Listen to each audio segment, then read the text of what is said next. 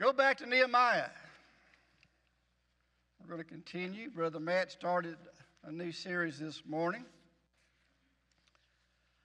Before we do that, let me make a little announcement. This Saturday, September 26th, there's going to be a big prayer march in Washington, D.C. Franklin Graham is leading one. Jonathan Kahn is leading another. Separately, they felt the call to do this. And 40 days before the election, this will be taking place to pray for America, to repent of our national sins, some of the things Matt talked about this morning, to pray for healing of America, to pray for our police, military, for our families, for our president and leaders, praying for national reconciliation, religious freedom. And some of the churches in the area, because not all of us can go to Washington, D.C., some of the churches are going to be meeting to have prayer as church families. So I'm just going to announce, I'm going to be here at 10 o'clock Saturday morning. And if any of you would like to come up and pray with me for our country, please do. Men and women, young people, everybody. If you'd like to come and pray for our country, I'll be here. And I think it'd be a good thing to do. Our country needs praying for. Brother Matt brought that out this morning when he looked at Nehemiah's prayer. And that's the kind of prayer we need to be praying for America. As Brother Matt said this morning, Nehemiah had learned of the sad conditions in Jerusalem. He told us the people were beaten down, the walls were broken down, the gates were burnt down. All this caused him to weep and pray. And he felt God's calling upon him to return to Jerusalem and lead out in a rebuilding of the walls and gates of the city. For 4 months he prayed and waited. 4 vivid verbs tell us the heart of Nehemiah. He said he wept, he mourned, he fasted, and he prayed. And finally his opportunity came. So in chapter 2, let's begin reading with verse number 1. And we're going to talk about Nehemiah's building plans as he gets the opportunity to return and lead out in the rebuilding of Jerusalem. Nehemiah 2:1. And it came to pass in the month Nisan, in the 20th year of Artaxerxes the king, that wine was before him. And I took up the wine and gave it unto the king. And I had not been before time sad in his presence. Wherefore the king said unto me, Why is thy countenance sad, seeing thou art not sick? This is nothing else but sorrow of heart. Then I was very sore afraid, and said unto the king, Let the king live forever. Why should not my countenance be sad? When the city, the place of my father's sepulchres, lies in waste, the gates thereof are consumed with fire. And the king said unto me, For what dost thou make request? So I prayed to the God of heaven, praying for guidance here. And I said unto the king, If it please the king, and if thy servant have found favor in thy sight, that you would send me unto Judah, to the city of my father's sepulchres, that I may build it. And the king said unto me, the queen sitting by him, For how long shall thy journey be? When wilt thou return? So it pleased the king to send me, and I set him a time. Moreover, I said unto the king, If it please the king, let letters be given me to the governors beyond the river, that they may convey me over till I come to Judah. And a letter to Asaph, the keeper of the king's forest, that he may give me timber to make beams for the gates of the palace which appertain to the house, and for the wall of the city, for the house that I shall enter into. And the king granted me according to the good hand of God upon me. And I came to the governors beyond the river, gave the king's letters. The king had sent captains of the army and horsemen with me, had an armed escort going back with him. When Sanballat the Horonite and Tobiah the servant the Ammonite heard of it, it grieved them exceedingly that there was come a man to seek the welfare of the children of Israel. Stop there. And first of all, if you want to take notes, let's think about the great promises to builders. Nehemiah received 3 promises from the king of Persia. We also have these promises from our king, which is the Lord Jesus Christ. And then as we look at these promises, then we're going to consider several principles that should be involved in any building that we might be doing.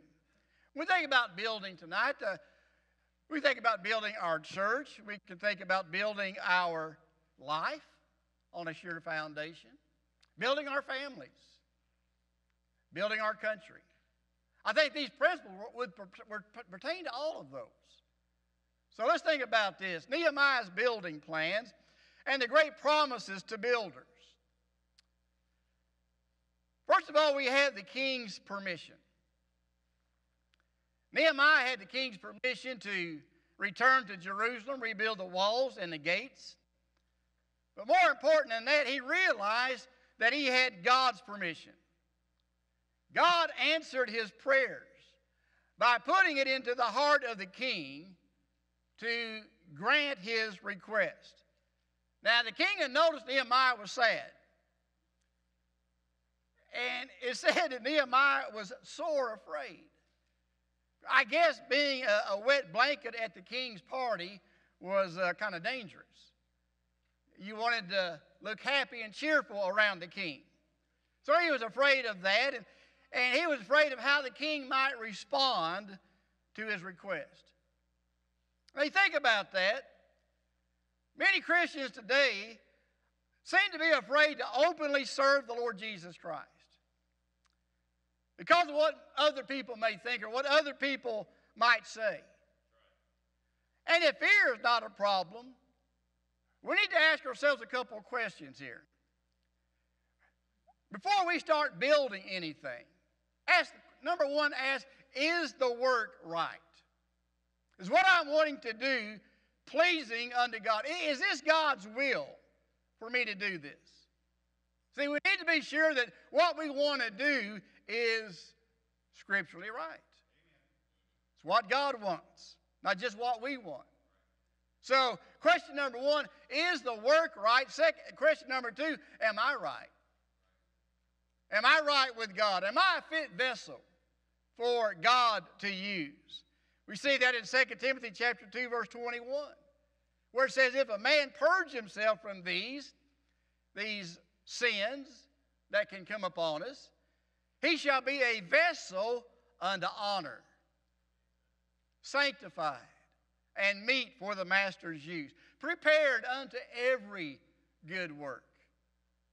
So it may be a good work, and maybe something God wants done, but are we right before God?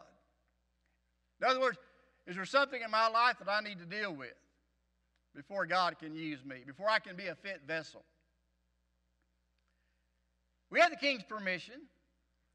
Secondly, we have the king's protection. Nehemiah received letters from the king to give him safe passage back to Judea. He's going to have to go through several countries and provinces that may have been enemies to Israel in the past. And he needs these letters that he might have safe passage back to Judea. Letters from the king of that empire. Hey, do we have kings, or do we have letters from our king? What's this?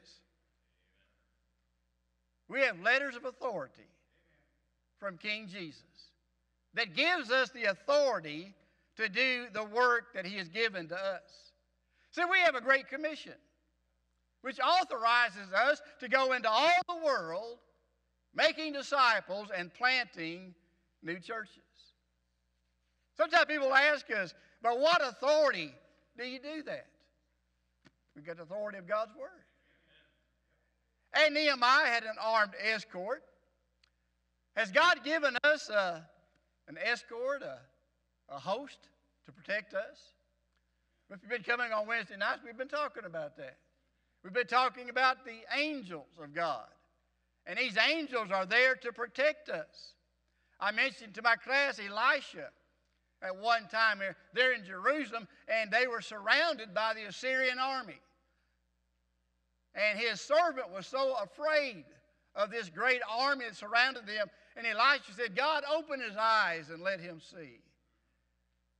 And the servant looked, and there was another great army surrounding the Assyrian army. There was the host of heaven, invisible to the eyes of many. But God allowed the servant to see, open his eyes. In Hebrews 1:14, it says, are they talking about angels? Are they not all ministering spirits, sent forth to minister for them who shall be heirs of salvation? So we go to Psalm 91. This is kind of the passage I've been using on Wednesday night.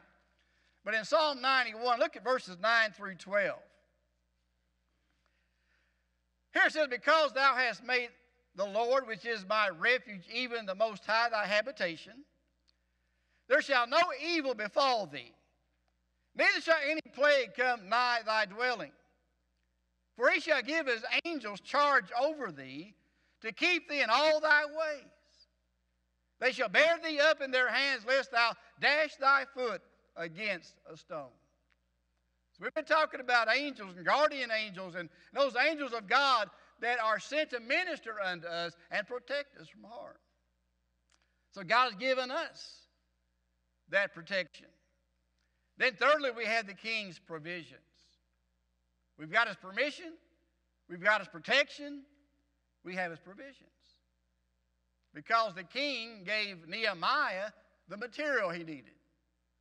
All the material he's going to need to go back and rebuild the walls and make new gates and all the things that were going to need to be rebuilt. He's able to go into the king's forest and receive all the lumber that he's going to need. Well, let me say this. Does not the Lord equip us? Does he not enable us to do the work that he's given to us? Now, we've been commissioned to do the work, but we've also been enabled to accomplish that work. Look what the Bible says. Philippians chapter 4, verse 13. I can do all things through Christ. What's the rest of it? Who strengtheneth me. Philippians 4:19. My God shall supply all your need according to his riches in glory by Christ Jesus. According to his riches. He owns a cattle on 1,000 hills day. So we have all of the provision that we need to perform the work that's been given to us. Jesus promised us in Matthew 7:7, ask and it shall be given you. Seek and ye shall find. Knock and it shall be opened unto you. So we've got the provisions we need. Everything we need, God is going to provide for us if we're willing to do the work that's been set before us. Now let me give you some guiding principles in building that we see in this story. First of all, we see in verse 12, we must fix our focus. I think I stopped with verse 10. Look at verse 11. So I came to Jerusalem and was there 3 days. And I rose in the night, I and some few men with me. Neither told I any man what my God had put in my heart to do at Jerusalem. Neither was there any beast with me save the beast that I rode upon. So Nehemiah returns to Jerusalem. He quietly begins to survey what needs to be done. He does not publicly proclaim his purpose for returning. He's not like those who do a lot of talking about what needs to be done, and yet they really don't ever do anything. Now, God has a purpose. God has a plan for all of us. I believe that. There's something God wants each of us to do. We need to find out if our plans are in agreement with God's plans. Amen? I think too many people are just wandering aimlessly like a ship without a sail, without a compass, just running in neutral and getting nowhere. Do you have any God-given goals? Hey, we're to honor the Lord in everything we do. And that's what the Holy Spirit wants to do through each and every one of us.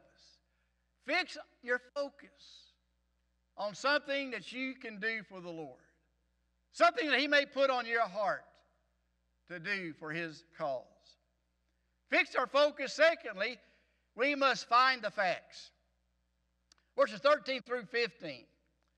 He said, I went out by night by the gate of the valley, even before the dragon well, to the dung port, and viewed the walls of Jerusalem, which were broken down, and the gates thereof were consumed with fire. And I went out to the gate of the fountain, to the king's pool. There was no place for the beast that was under me to pass, because of all the clutter. Then went I up in the night by the brook, and viewed the wall, and turned back, and entered by the gate of the valley, and so returned. So here's Nehemiah. He's inspecting the city, looking to see what needs to be done. He wants to see what the real condition is. He's not like an ostrich with his head stuck in the sand. He wants to see the truth. I think there's a lot of people today that they don't want to see the truth. They don't want to know what's really going on around them. We need to find the facts, don't we? Have you ever surveyed the needs of your church? What needs to be done here? Are there areas of ministry in the church that you could help in? Are there needs that most don't even know about? Many seem to, they see some things that need to be done, and yet they want others to do it. There were many in Jerusalem. When Nehemiah came back, they saw the ruins. They saw the broken down walls, the burnt gates. They could see it. And yet they were not motivated to do anything about it. Not until Nehemiah came back and started challenging them to do the work. Brother Matt mentioned this morning, these broken down walls. We've got some broken down walls in America. We've got some walls of decency that are broken down. Walls of freedom. Walls of homes that are broken. What are we doing about it? What are we doing about rebuilding these walls of America? Number 3, we must form a fellowship. Look at verse 16 and 17. It says, and the rulers knew not whither I went or what I did. Neither had I as yet told it to the Jews, nor to the priests, nor to the nobles, nor to the rulers, nor to the rest that did the work. Then said I unto them, you see the distress that we're in, how Jerusalem lies in waste, all the gates thereof are burned with fire.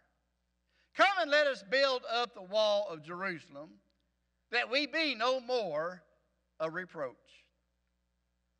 Now, he is getting others involved. He knows he cannot do this alone. He does not believe in a one-man ministry. So he starts recruiting others to join him in the great work that's before them. He formed a fellowship.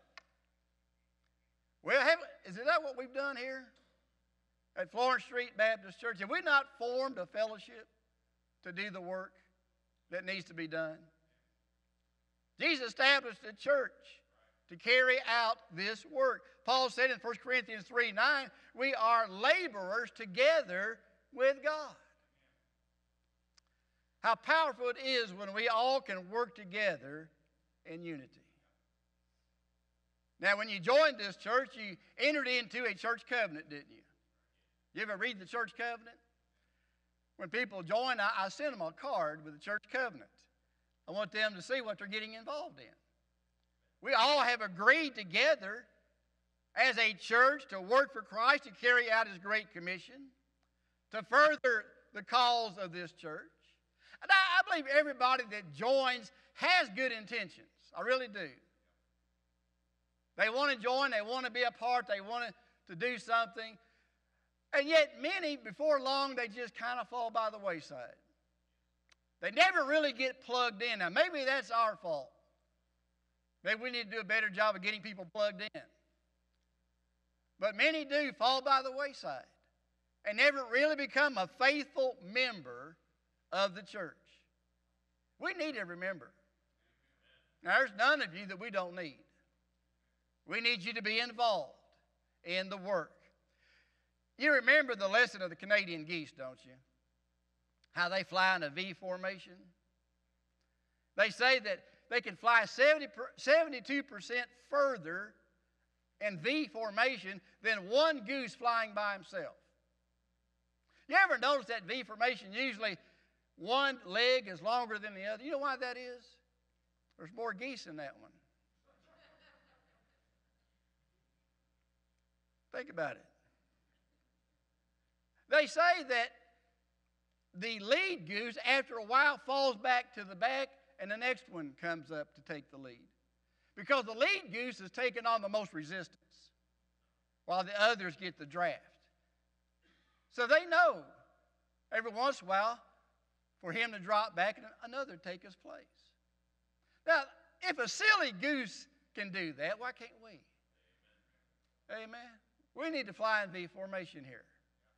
We need to all be involved and help one another and take the lead sometimes in some projects. There's a verse in Deuteronomy, it's kind of interesting. Deuteronomy chapter 32, verse 30. It said, one shall chase 1,000, two shall chase 10,000. You get a helper, you can do a lot more, can't you? Together we build. Say that with me. Together we build.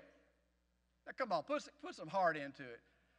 Ready? Together we build. Amen. Together. We need to be unified in this and have some motivation to build this church up to be what it ought to be. I read Henry Ford, who was a master at organization, said this once. He said, coming together is a beginning, keeping together is a process, thinking together is unity, and working together is success. He was very successful, wasn't he? He believed in teamwork. You know, the Bible says no man liveth unto himself. Well, we can say that we shouldn't try to work by ourselves either. Let's get involved in something and help others in the cause that's before us. Form a fellowship. We've already done that. Get involved in the fellowship. Get involved in the ministry. Then number 4, we must fortify the faith. Look at verse 18. It said, then I told them of the good hand of my God which was upon me, as also the king's words that he had spoken unto me. And they said, let us rise up and build. There's the theme of the whole series. Let us rise up and build. You ought to highlight that or underline that in your Bible. So they strengthened their hands for this good work. After he had rehearsed to them what God had done in providing the provisions, the protection that they needed, wanting them to know that God was leading in this work, that this was not just all Nehemiah's idea, God was behind all this. We need to see that this is the Lord's work. I like that verse in Psalm 126:3. The Lord hath done great things for us, whereof we're glad. Is that not true? The Lord has done great things for us. We ought to be able to say amen to that. But we need leaders in our church. Men like Nehemiah who can fortify the faith of the people. Paul wrote in Hebrews 10:24, let us consider one another to provoke unto love and good works. Have you provoked anybody lately? There's times to do that, isn't there? The idea is we need to encourage one another. Encourage one another for the good work that is before us. And hopefully when we do this, and the outcome of this series will be what we see here in verse 18. So they strengthen their hands for the good work. That's what we want to see happen here. Everybody be encouraged and motivated and willing to get involved in helping us build this church. You know, after COVID, we're kind of rebuilding, aren't we? We had a good turnout today. I think this is the biggest attendance we've had since March when all this started. And hopefully we're building back. But there's a lot to be done.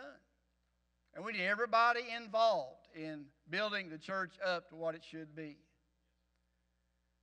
You take a church that's activated by the Spirit of God, saturated by the Word of God, and dedicated to the Son of God, then God's going to say, I'm going to give that church an open door.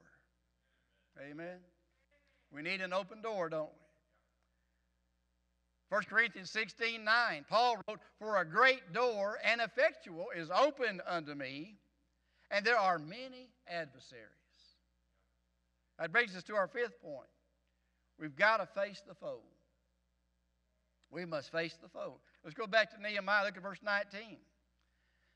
"But when Sanballat the Horonite, Tobiah the Ammonite, Geshem the Arabian heard what Nehemiah was wanting to do, they laughed us to scorn and despised us and said, 'What is this thing that ye do? Will you rebel against the king?'" Now, every time God's people say, "Let us rise up and build," the hosts of hell are going to rise up and say, "Let's stop them."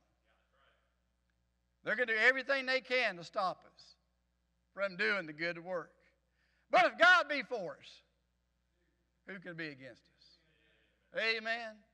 If this is God's work, then it's going to succeed, no matter what the devil may throw at us. Now, it's not going to be easy. It's never easy to serve the Lord, but it's worth it. It pays to serve Jesus. It pays every day. There's no place in the kingdom work of God for the lazy or the selfish. It's not a picnic doing this. It's a conflict. We've got an enemy that we must contend with. We've got to contend with the forces of darkness. There are many who will come against us. There will be many of our own people who will fail to show up to help us. But we can't quit. Amen? We can't quit. We've got to continue on. You know, I would hate to pastor a church that the devil's not worried about. Amen? That one he doesn't have to oppose because it's not doing anything. Folks, any growing church is going to face satanic opposition. But don't worry about it, because the devil's already been defeated. Don't worry about criticism. Nehemiah's going to face a lot of criticism here. But don't worry about that. Somebody said the only way to escape criticism is to say nothing, do nothing, and be nothing. Well, that's not true. They'll criticize you for that too. You can't get away from it. Whether you do something or not, you're going to get criticized. Now, I'd rather be criticized for trying to do something than to be criticized for doing nothing. There's a lot of Sanballats out there, a lot of Tobiahs, who are going to try to hinder the work. We've got churches right now that are told that they cannot meet, and they're going to meet anyway, especially out in California. There's one Baptist church out there is being fined $1,000 a day. They're still meeting.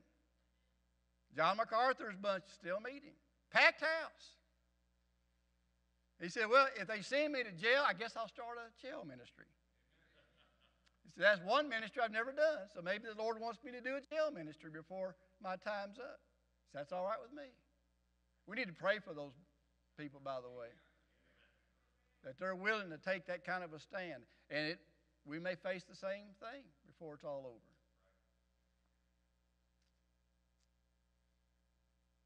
Ephesians 6, 10, 11. We quote this a lot, but it seems like it so much pertains to our day and time.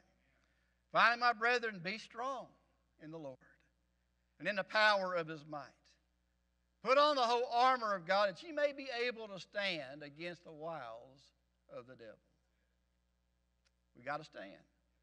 But God's equipped us so that we can stand.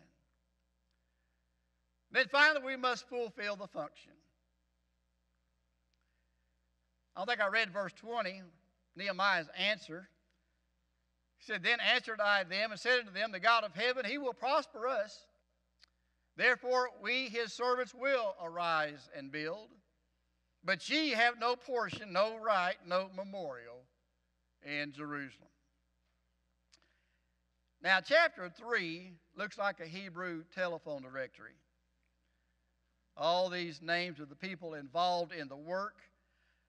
Let me just read the first 5 verses and point something out here in conclusion. Chapter 3, verse 1. Then Eliashib, the high priest, rose up with his brethren, the priests, and they builded the sheep gate. They sanctified it, set up the doors of it, even unto the tower of Meah. They sanctified it unto the tower of Hananiel. Next unto him built the men of Jericho. Next to them builded Zechur, the son of Imri.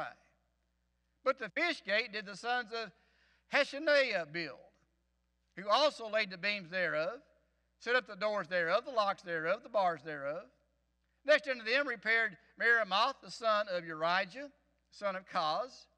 Next to them repaired Meshullam, the son of Berechiah, the son of Meshezabeel. Unto him repaired Zadok, the son of Baanah. Next to them the Tekoites repaired. But their nobles put not their necks to the work of the Lord. I wanted to get to them before I stopped. As you look at this, you see how to fulfill the function that's before us. 3 thoughts here in closing. First, note the pattern, how they did it. They were organized. They didn't just go off, do their own thing. Leaders were selected, and the work was divided among the people. They were willing to follow God's man and willing to do what he directed them to do. So each one found his place of service, and he went to work. Now, you cannot do everything, but you can do something. Amen? Some people say that they're against organized religion. Does that mean they prefer unorganized religion? They want chaos? What do they want? I kind of like organization myself. We need to get organized to get the work done. So there's the pattern, how they did it. Then note the people who did it. Everyone had a part in the work. The old, the young, the men, the women, the rich, the poor, the urbanites, the suburbanites. Everybody went to work. Until you get down to verse 5, the nobles of Tekoa refused to work. Seems like every church has their nobility that thinks it's just beneath them to have to get involved in some things. Here's what I want you to see here. This whole chapter is a record of those who went to work as well as those who refused to go to work. Thousands of years later, here we have it right here, those names. How many millions of people have read this chapter and read those names of these people that went to work, but also read of these nobles of Tekoa that refused to go to work? Now, here's my point. God's still keeping a record. There's a record in heaven of those who go to work and those who refuse to go to work. It's been written down. And one day we're going to stand before the Lord and give an account. Why we didn't go to work. Why we made excuses. Why we turned down requests to get involved in the Lord's work. There's coming a judgment day. Every one of us are going to give an account for what we've done with our life. Folks, these are days of opportunity. Amen? If you're going to do anything for Christ, you better get busy. Because time's running out. We don't have much time left. I'm still waiting for that last trump to sound. Rosh Hashanah's not over yet. I told Biddy, I said, wouldn't it be fitting for the Lord to come on a Sunday night when most church members are skipping services? A lot of churches are not even meeting on Sunday nights anymore. I think it'd just be fitting for the Lord to come on Sunday night. Wednesday night would even be better, wouldn't it? But I'm glad you're here. The trumpet sounds, we all get to go together. These are days of opportunity. The Bible says in Judges 5:23, curse ye bitterly the inhabitants of Meroz, because they came not to the help of the Lord. In Numbers chapter 32, verse 23. They were about to go into the promised land to take possession of that land. Two tribes have claimed land on the other side of the Jordan River. They said, we'll just take this land. You guys go on in there and whip the Canaanites and take that land. Moses said, no, you're going with us. Your brethren helped you to occupy this land. You're going to go over it and help us possess the rest of the land. Now look what he says here, though. If you will not do so, if you will not go over and help us, you have sinned against the Lord. And be sure your sin will find you out. Now, you've heard that verse, haven't you? Be sure your sin will find you out. You ever wonder, what sin is that talking about? It's talking about the sin of doing nothing. The sin of doing nothing. Of sitting down and letting others go fight the battles. Let others do all the work. The Bible says that's a sin that will find you out one day. Jesus said in Luke 12:47, in a parable, that servant which knew his Lord's will and prepared not himself, neither did according to his will, shall be beaten with many stripes.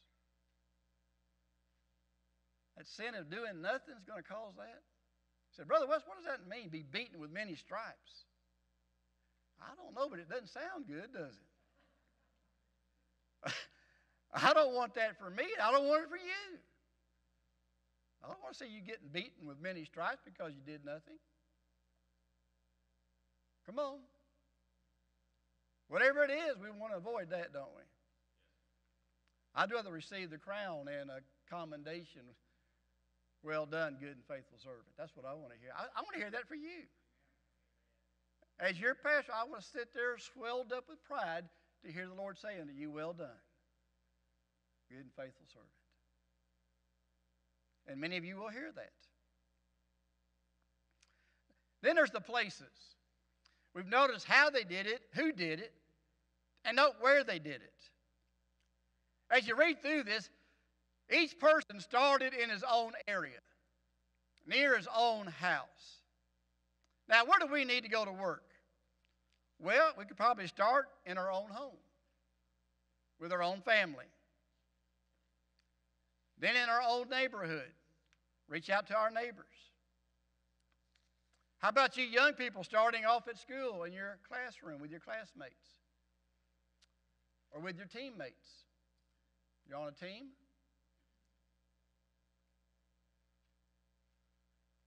How about with your co-workers?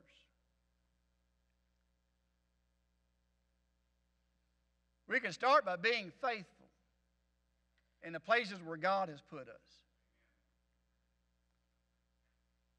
Being faithful to the church that you belong to.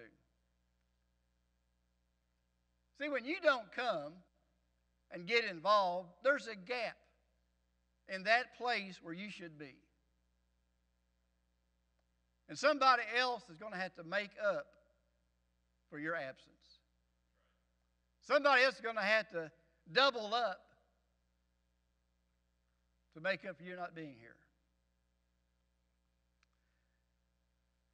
Paul said in Romans 12:1, I beseech you therefore, brethren and sisterin, by the mercies of God, that you present your bodies a living sacrifice, holy, acceptable unto God, which is your reasonable service. Now what we're talking about is your reasonable service. You might be thinking, well, this is unreasonable. You're expecting too much. No, the Bible says it's reasonable to serve the Lord. It's just reasonable for each of us to find our place and be faithful. Just think what it would be like if every member of this church would find a place of service and be faithful. There's three groups identified in this story. There's a group that says, let us rise up and build. That's one. There's a group that criticizes and hinders those that want to build. Then there's those who refuse to help out. Which group do you belong to? Are you involved in building? Are you trying to hinder the work? Are you excusing yourself from being involved? Let's rise up and build. We're in a rebuilding phase. Sunday school teachers, I want to challenge you tonight. Rise up and build your class back up. Come on, Sunday school teachers. Can I get an amen out of one of you? Rise up and rebuild your class. Our Sunday school attendance is just about bottomed out. Are we happy, satisfied with that? Let's rise up and build a great youth group. Let's rise up and build a great bus ministry.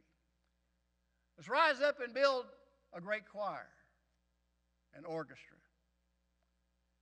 There's much to be done. Let's rise up and build a great outreach ministry. Can we count on you to help out? Now, we cannot build without a foundation, and the foundation is the Lord Jesus Christ. If you don't know the Lord, you need to start by coming to Him in faith and putting your faith and trust in Him. Give your life and your soul to the Lord Jesus tonight. Make Him the foundation to build upon. Because Jesus said, he that's not with me is what? Is against me. He that's not with me is against me. So if you need to make a choice tonight, we pray that you'll make the right choice. Identify the Lord Jesus Christ. Take a stand for Him and for His great cause.